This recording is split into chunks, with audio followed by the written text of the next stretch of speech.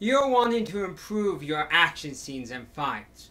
Well, here are some things to avoid and some things to do when writing your action scenes. Don't have all your characters fearing that they will die in every single fight, unless that's a vital part of your character. Not everyone will fear death. Someone might be going to battle in a berserker rage, not caring if they die, just caring that they get the revenge they desire. Or someone, when entering a fight who is really well trained, might go into a more logical method, where they aren't really thinking about what could happen, but just thinking what to do. So remember to know your characters, who they are, and how they view the situation, and know the type of fight they're going into, to know what their emotions and thoughts should be during a fight. If a character is entering a fight that poses them no threat, why would they fear death? Or if a character doesn't care if they're going to die because they just want to die, why would they be thinking about death? They're just thinking about going into the fight.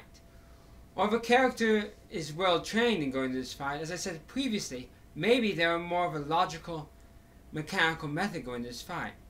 Remember that. Also, remember, do not write stage directions. You're not writing directions to give to someone so they know how to do the fight. You're painting the fight for the reader, so that they can see it and know that fight is going on and feel their emotions of it.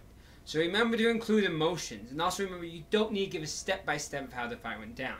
Sometimes a few words describing the chaos of the fight might work. Other times you could, if you want to appear as if it's a very refined fight between two masters, you can use terms meaning different systems of a fight. You can even make them up yourself, like Robert Jordan did, and give a picture of a fight that people can imagine what it is, but not everyone imagines the same way, but it gives that feel. Also remember, do not needlessly prolong fights.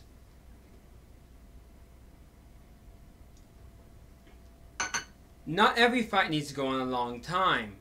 You don't need to cause someone to miss an opportunity just so the fight can go on longer. If you want a long fight, make the fight naturally have that flow. Maybe one character is so much more skilled than the other, he just wants to play with the other fighter, and lead to problems, like Oberon vs. the Mountain in Game of Thrones. Or maybe the two are so equal in their skill, and so good at defending that they know how to block each other. Or maybe both characters have an ability to predict the other's movements, so they block all the other's strikes. If you're going to have a prolonged fight, make it reasonable. Also, do not have characters miss opportunities unless that opportunity is not one they would take. If you have two characters in a duel to the death, and both know that they must kill the other to end the fight, and will do it because the other one wants to kill them, if one has the opportunity to stab the other in the back because they're behind them, have them do it. Don't have them slice their ankle and then go around and try to stab them in the front. Just have them kill them from behind. Also remember, not all who are big are brutes, and not all who are small are little quick thieves and assassins who can dart around. Know your characters, their training, their experiences. One who is big and muscular but is a trained soldier would probably fight in a very defined system, and be skilled at fighting and move relatively quick, and be really good at fighting in groups and formations, but maybe not the best in a street brawl in the middle of nowhere, but still decently good at it. While a bouncer at like a tavern or bar or some type of nightclub will be good at fighting drunks and others causing problems in random street scrabbles, but probably not the best to put into a battlefield, as they'll probably run out into the mist and get killed. Also, do not have only one group who's good at fighting unless that's an important part of your story. Many groups should be good at fighting, and also with a group that is renowned for their skill at fighting, have the knowledge that they impart to others on how to fight, or what is their special techniques. Be something truly expert. Don't have them go, well, hit them with the hard part of your body into the soft part of their body. Well, duh, that's one of the first things you learn to fight.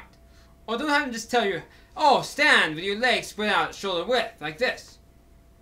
Unless they're teaching someone who is completely new at fighting, that shouldn't be something that should be seen as something expert. That's the basics of fighting. The standard street brawler knows those things. Have them impart true expertise. And you could look that up, whether watching videos on it of how to fight on YouTube or by reading about it in books. So have your experts truly be expert at fighting. Like and subscribe.